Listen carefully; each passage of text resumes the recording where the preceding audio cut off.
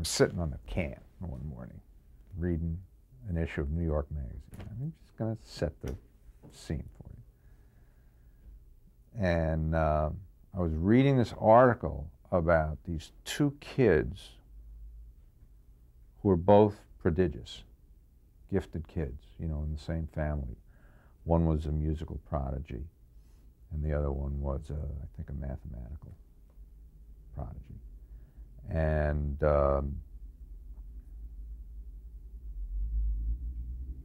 I had this idea. You know, my dad had been a prodigy.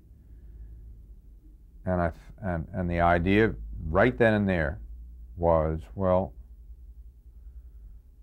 if you can be a musical prodigy or a mathematical prodigy, under the right circumstances, why couldn't you be any other kind of a prodigy? You know?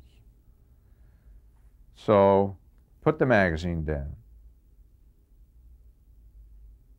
And by the time I was finished with my shower, I had the whole thing.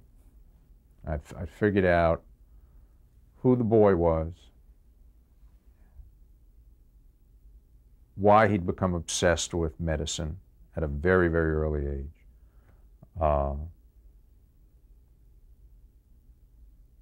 Who his family was, who his father and mother were, you know.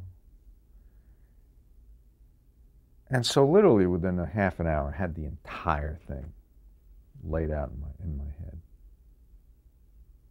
And it made absolute sense to me. Absolute sense to me. And I thought, this could be great. And I sold it to them as the first show that we did. And they bought it enthusiastically. I wrote the first script with David Kelly. And when they read it, they got very nervous because it wasn't, I think they were expecting, you know, a half-hour sitcom with an audience and laughs and a little goofy kid, you know.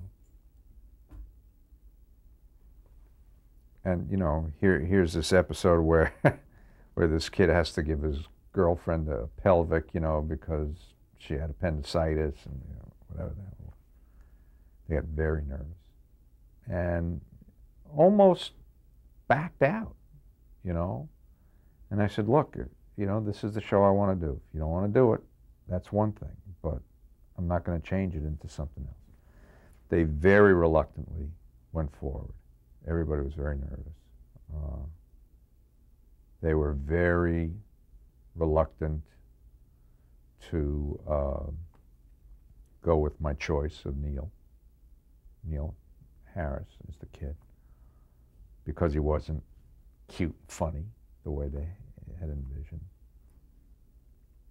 And again, it was one of those things where, guys, I can't make you say yes to this, and I don't want to try to make you say yes to it, but I'm not going to change it.